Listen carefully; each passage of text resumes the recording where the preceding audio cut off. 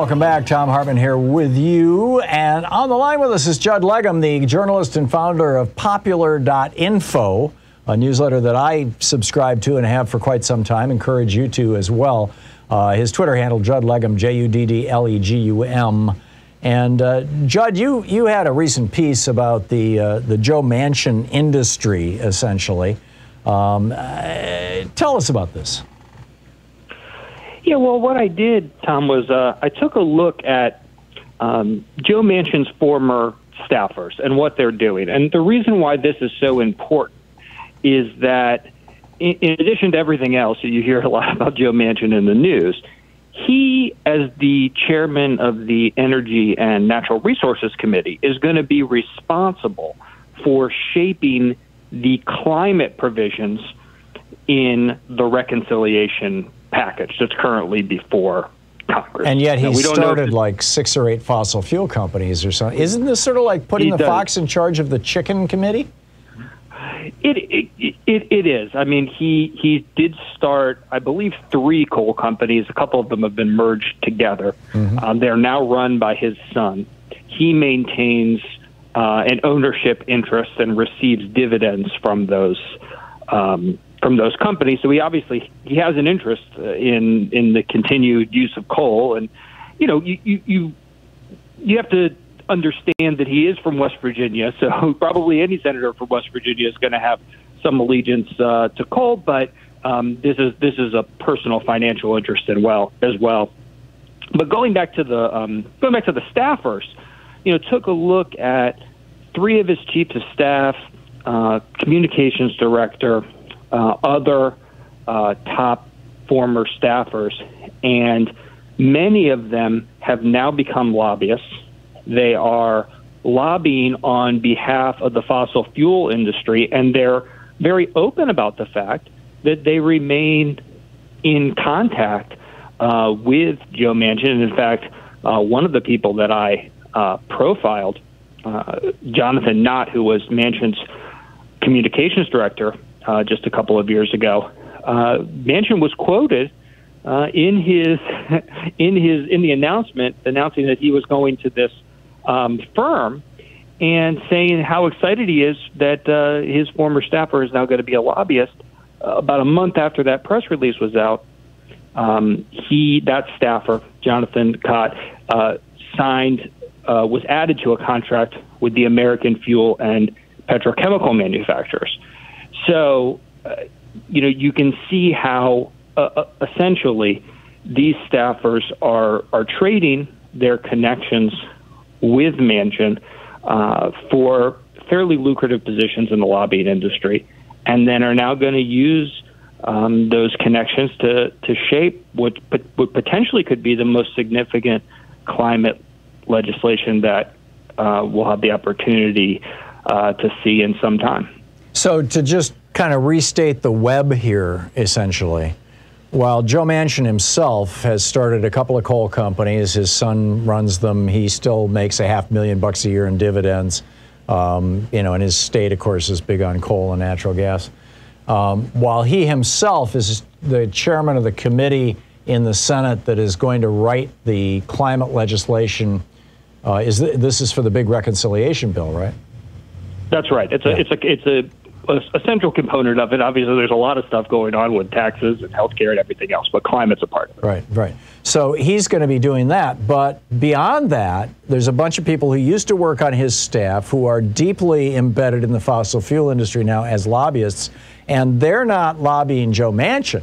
They're lobbying Steve Daines and John Tester and I'm just picking random names here, but the so-called moderates of the Senate, presumably, as well as all the Republicans, to go along with fossil fuel programs that will continue the profits of the industry, presumably? Yeah, and I think also just leveraging their connections with Joe Manchin to give the fossil fuel industry an insight into his thinking, what's at play, what's not at play, that's just not available to the general public. So it essentially, and there's a lot of things that are at issue here. The tax subsidies that the fossil fuel companies get, but also The proposed transition from coal and other polluting sources to clean energy sources, and the open question is how aggressive will that be? And you do have effectively a web of conflicts that's tilting the playing field toward the fossil fuel industry at this very critical time. So what do we do with this information, Judd? Well, I guess you could crawl under your blanket and wait for another Not an day. option. No, but I think it's important that people understand it because the more scrutiny that's on Joe Manchin and really the whole, all the Democrats in the Senate, because it's not just Manchin, there's also a number of other senators who are raising questions and seeking to pare back this bill. The more scrutiny that they're under, the less free they'll feel to do, the bidding of the industry. And I think that's what's, I think that is important. Yeah. Do you see any possibility that this? Actually, let me put this in a larger frame. Typically, in the old LBJ era, when he was putting together legislation, he'd say, "Okay, we got this core thing that we want to do. We want to pass the Great Society. We want to have Medicare as a part of it." But he's got some senator who's not all that excited about Medicare, so he'd go to him and say, "What do you want?" And that senator would say, "Oh, I want a new bridge in my town with my name on it." "Okay, fine, we can give you that."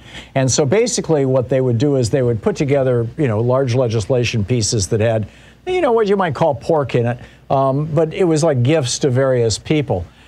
It seems like this process right now for this reconciliation package is, as a consequence of how politics have changed, particularly since Citizens United as a result of the Supreme Court, is moving in the opposite direction.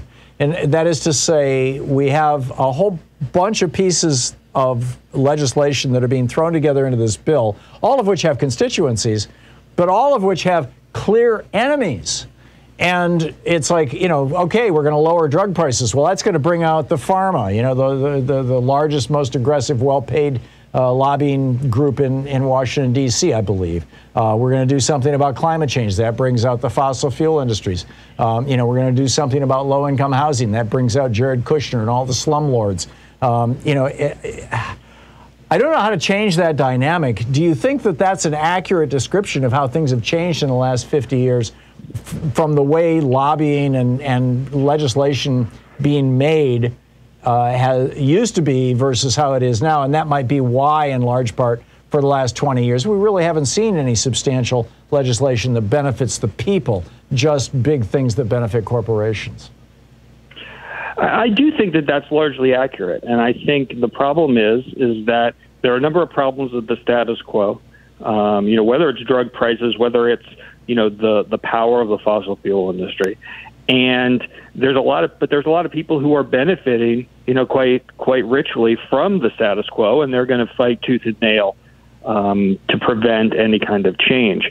I do still think that there is an opportunity. It doesn't seem like this whole package is going to stick together, but ultimately, Democrats are in control of the House, the Senate, and the White House, and Biden has a role. The Senate leadership has a role. The House leadership has a role. They can set priorities and insist things. Ultimately, Manchin gets to shape this bill as the chairman of the Energy Committee. But we saw, they stripped out those drug pricing provisions, really at the behest of the industry. But Nancy Pelosi put them back in, for when they advanced the bill to the floor. So I think there are ways for leadership to stand up and really insist on what's important. And I anticipate that these climate provisions will be part of that. Right. It's like we're down to the point where that one constituency that should be the most important, what the people want, it's been 20, 30 years since that has been seriously considered. And, we're going back toward that. But boy, is the resistance serious. Judd Legum, Popular.info is the newsletter. Check it out and subscribe. It's free. You can sign up right now. Judd, thanks so much. Thanks a lot, Tom.